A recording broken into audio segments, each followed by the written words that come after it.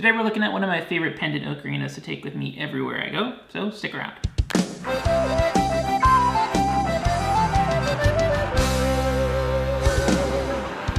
What's up, amigos? My name is David, and today we're looking at the Gosling ocarinas by Ross and Erica from Oberon Ocarinas. But before we do that, don't forget to subscribe and hit that notification bell so you know whenever I post a new review, tutorial, or music video. So for the past several years, I've noticed these ocarinas getting a lot more popular, mainly because they look as beautiful as they sound. I know that is high praise, but it is very, very true. These ocarinas are made by a duo from Rhode Island in North America. And what's really cool is that it is an equal partnership. Ross focuses on making sure that these ocarinas are accurately tuned to A440, while Erica focuses more on the aesthetics and making each one look incredibly beautiful. And on that note, let's talk about the aesthetics of the instrument. There are no two ocarinas that are alike when it comes to Oberon, which is really incredible. Every single one of these has so much detail thanks to the amount of time and effort that Erica puts into each ocarina, whether it's their Gosling or their larger 12-hole ocarinas.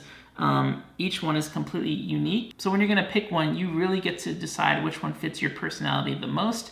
I struggled very hard for the last several years trying to find one that fitted me the most, and I fell in love with this one the minute that I saw it in Italy. There's kind of an exclusive club now with my friends where we each got to pick an Oberon that we liked the most, and I took this picture recently in Italy when we were comparing and showing our favorites. When it comes to the ergonomics, they're pretty comfortable to play, they're pretty light, but they're thick. You can tell that the clay walls within the ocarina are pretty thick, which means that if you drop them accidentally, they're probably going to be durable. A friend of mine told me when they dropped theirs, it was perfectly fine, nothing happened to it, which is great.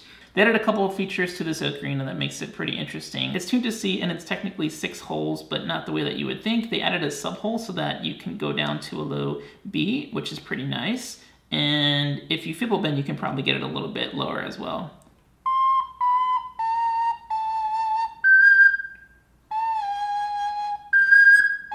I can get down to a G, which is cool. Instead of putting a full right thumb hole to get the high E, they added, I'm gonna call it an accidental hole, so that when you're playing the low notes, you can lift up your right thumb to play C to C sharp, and then D to D sharp with that right thumb, which is pretty cool. I like that you don't have to half hole, which is probably the most difficult thing about playing pendant ocarinas, is to get those low accidentals you have to half hole. This right thumb hole feature eliminates that problem.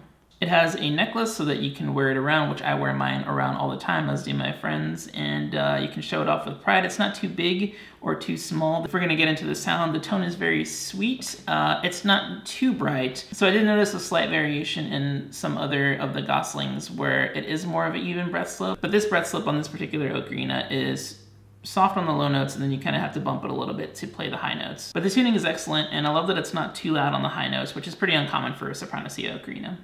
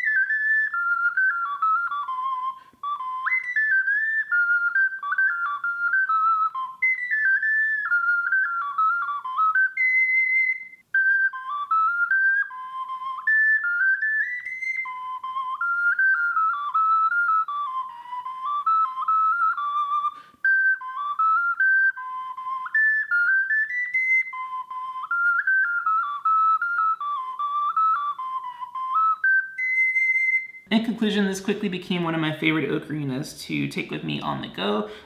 Each one is very, very beautiful. Kudos to Erica for the design of every single one of them. They all are so different and unique, and I love that about this ocarina. And I love the tone. Again, soprano Cs tend to be a little bit piercing on the high end, but Ross did a good job in making sure that it rounds off a little bit smooth and not too bright and piercing. So I would highly recommend these. That's going to do it for this video. If you have any suggestions for other reviews I should do in the future, be sure to leave those in the comments down below. If you enjoyed this video, please give it a like. A very special thank you to my patrons for making these videos possible. And if you'd like to help support these reviews as well, be sure to check out my Patreon page for MP3s, backtracks, sheet music, a whole bunch of different rewards. So thank you for checking that out. And if you're new to this channel, hi, my name is David. I post new Ocarina videos throughout the week, so don't forget to subscribe. And until that next video, I hope you guys have an amazing week. I'll see you then.